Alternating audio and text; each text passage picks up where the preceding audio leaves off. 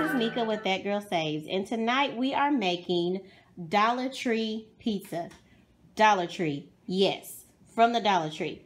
Everything we have here came from the Dollar Tree. Here's the pasta sauce, the pepperonis, the pizza crust, and this pizza crust is really good. And for the first time, we're trying this Virgo cheese. We've never tried that before. We also have some of our own cheese that we've had in the fridge that we need to go ahead and use. So we're going to use some of that too if that's just not enough.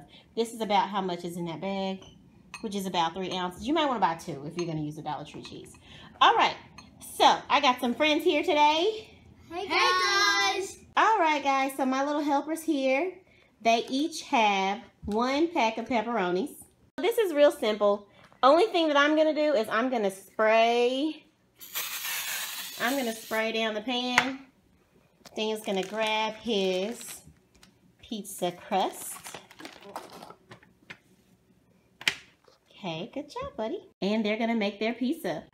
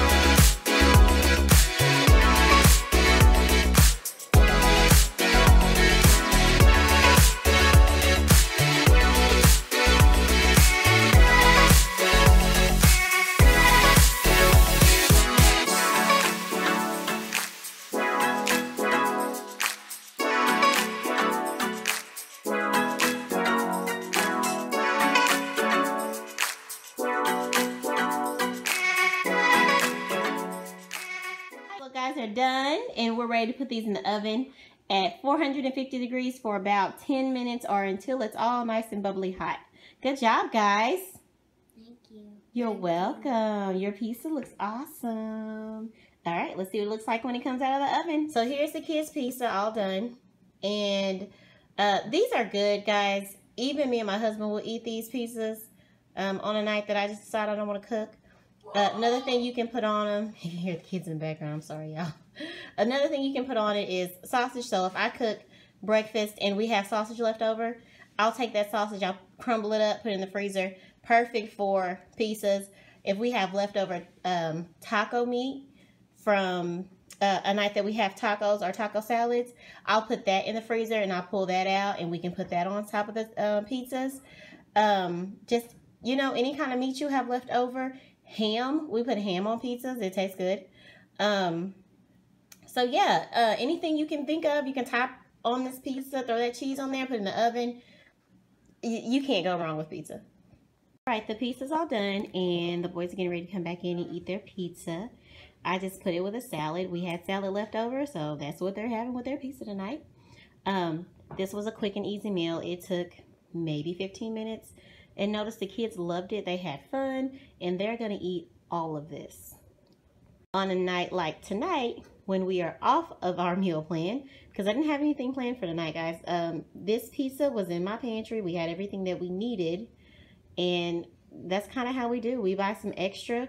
Like I said, these came from the Dollar Tree. We buy some extra, have it back there. So when there's nights that I don't feel like cooking, like there's not even sausage on there or a hamburger. I wasn't going to make any. I didn't have any in the freezer. So we just went with the pepperoni that we had from the Dollar Tree. And that's what we're eating tonight for dinner. Another thing you can do with pizza is you can top it with hamburger. You can top it with sausage. Whenever we have anything left over like hamburger or sausage, I'll freeze it, crumble it up, freeze it, put it in the freezer just to have for later.